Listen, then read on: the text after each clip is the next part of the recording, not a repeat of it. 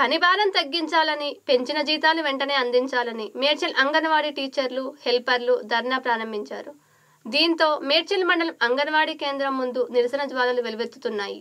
మేడ్చల్ మండలం అంగన్వాడీ కేంద్రం ముందు అంగన్వాడీ టీచర్లు, హెల్పర్లు ధర్నా నిర్వహిస్తున్నారు.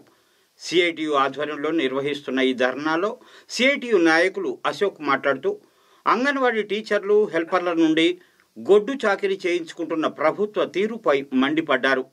వారి పని భారం తగ్గించాలని, అలాగే వారికి పెంచిన జీతాలు 1500 రూపాయలు వెంటనే విడుదల చేయాలని డిమాండ్ చేశారు.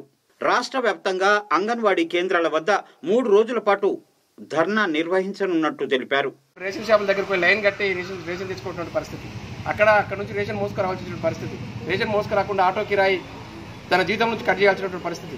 అదే కాదు, జీతంలో ఎంత జీతం పడుతుందో, ఎంత బిల్లులు పడుతున్నాయో క్లారిటీ లేకుండా మెసేజ్లు మాత్రం గుండుగుత్తగా మెసేజ్లు పంపించినటువంటి పరిస్థితి. అందుకని అంగన్వాడీలకు ఉన్నటువంటి సమస్యలు ఇంత అంత కాదు.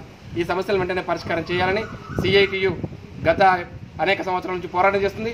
అన్నిటికంటే ముఖ్యమైనది అంగన్వాడీలను ప్రభుత్వ ఉద్యోగులుగా గుర్తించాలి, ESIPF అమలు చేయాలి. ప్రభుత్వ ఉద్యోగులుగా గుర్తించేంత వరకు సిఐటియు పోరాటం చేస్తుంది. అప్పటి వరకు ఖచ్చితంగా రాష్ట్ర ప్రభుత్వం వెంటనే జీతాలు కనీస వేతనం 18,000 రూపాయలు అమలు చేయాలని రాష్ట్ర ప్రభుత్వాన్ని డిమాండ్ చేస్తున్నాం.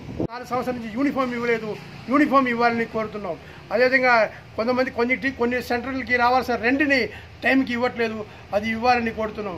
అదేవిధంగా ఈ మధ్య కాలంలోనే ప్రభుత్వం రేషన్ షాప్కి వెళ్ళి బియ్యం తీసుకురావాలని పెట్టాం. ఇది తప్పు. సరుకులు ఇంతకుముందు స్కూల్కి వచ్చేది, ఇప్పుడు అంగన్వాడీ టీచర్లు రేషన్ షాప్కి వెళ్ళి క్యూ నిలబడాల్సిన పరిస్థితి వస్తున్నాయి. ఈ టైంలో స్కూల్లో ఎవరైనా చెక్కింగ్ వస్తే ఎవరు బాధ్యత అని అడుగుతున్నాం. రేషన్ షాప్కి వెళ్ళి క్యూ నిలబడాలంటే కనీసం 2 గంటలు నిలబడాల్సి వస్తాయి. ఆ టైంలో స్కూల్లో పిల్లలకి పాఠం చెప్పాలా, రేషన్ షాపులు క్యూలో నిలబడాలని ఈ మంది ప్రశ్న. అందుకనే సరుకులు స్కూల్కి పంపాలి అని మనం డిమాండ్ చేస్తున్నాం.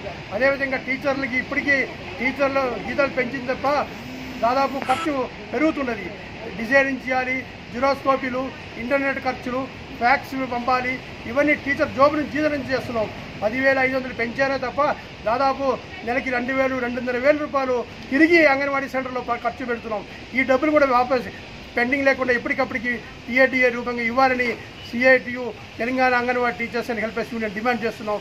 అదేవిధంగా టీచర్ల పెన్షన్ కానీ, హెల్పర్ల పెన్షన్ కానీ పెంచాలి. అదేవిధంగా అమౌంట్ ఇప్పటికే మనం డిమాండ్ చేస్తున్నాం. ఆ అమౌంట్